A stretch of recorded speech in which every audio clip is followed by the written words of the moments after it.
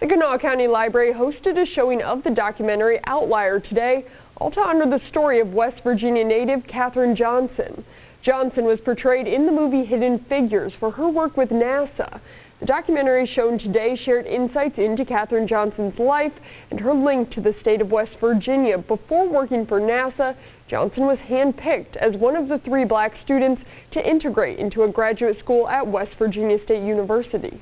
West Virginians have such pride in their state and in the people of their state that have gone on and done great things as Katherine Johnson has, and I think she's a real inspiration, and having the local connection of graduating from West Virginia State University certainly adds to that.